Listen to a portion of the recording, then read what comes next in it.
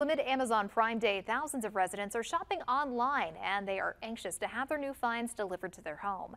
KSLA's Tamer Knight spoke to Shreveport police on how you can avoid falling victim to what they call porch pirates.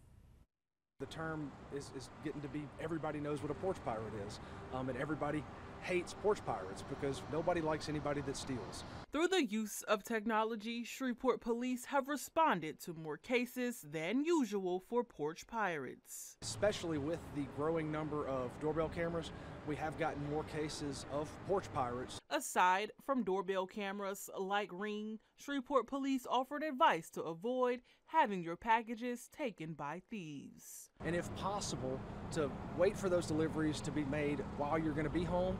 And if you're not able to retrieve those packages, reach out to one of your neighbors or family members to ensure that those items are secured and not left available for porch pirates.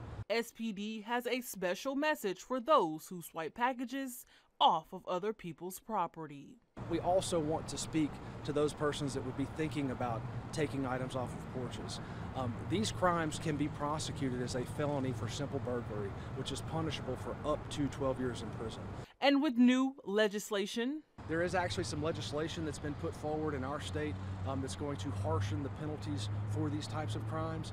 If you fall victim to porch pirates, SPD says you can call the non-emergency number to file a report and an investigation will be ensued. In Shreveport, Tamer Knight, KSLA News 12.